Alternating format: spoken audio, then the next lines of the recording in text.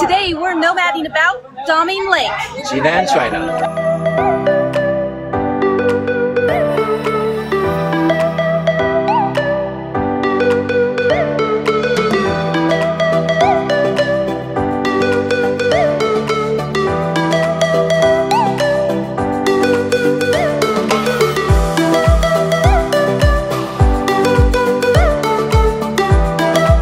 So I wanted to tell you that there were 9 islands, 6 gardens, and 14 really old buildings, but Wei said nobody will care because the lake is so big, and you're right, it is so big.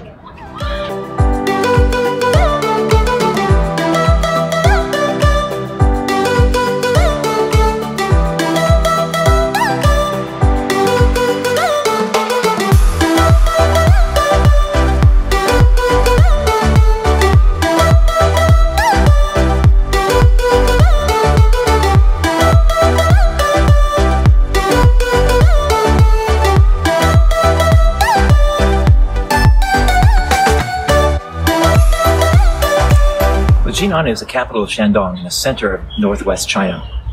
And in 1260s, Kublai Khan, Genghis Khan, came here and fought one of the Chinese emperors. And at that time, that emperor tried to drown himself because he was defeated, but they stopped him because they wanted to execute him themselves.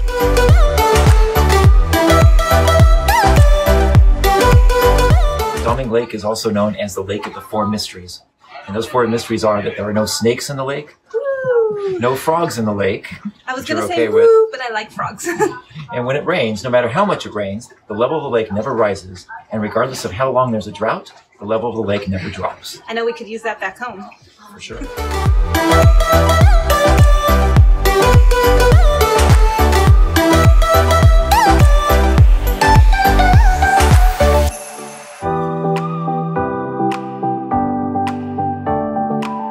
Although you may not have heard of Daming Lake, it's really quite famous in Chinese literature. First mentioned about 1,500 years ago. And it was even mentioned by Marco Polo, who visited here in the 13th century. Marco! Oh my gosh.